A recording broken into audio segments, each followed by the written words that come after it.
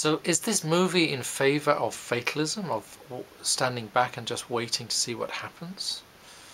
That I think not. I would say very much that it is the fact that Fontaine takes so much trouble, that he strips his bed and takes the wire that he needs from his own under the mattress, and that he sees the possibility of the tools that he needs falling into his hands, and when he isn't, he goes and looks for them.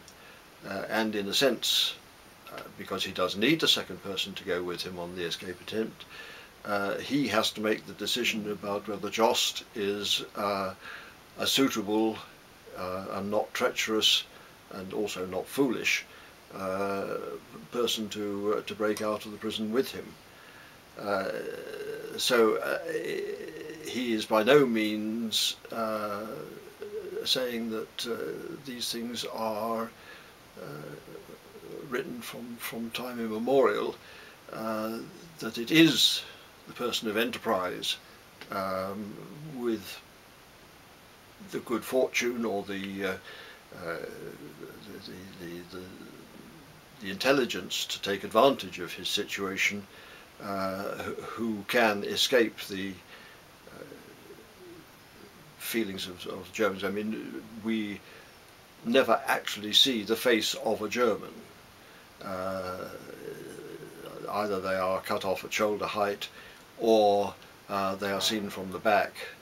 And this, I think, is quite deliberate on Bresson's part, that the enemy is demarcated in this way, and the presence is felt, but and this is illustrated, of course, most vividly when you do not see the killing of the German guard towards the end of the film. Bresson is, I think, aware that this too is a human being, and that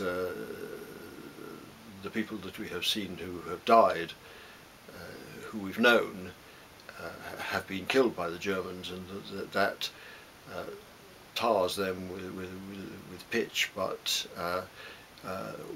we are not shown them, and we do not see them as human beings.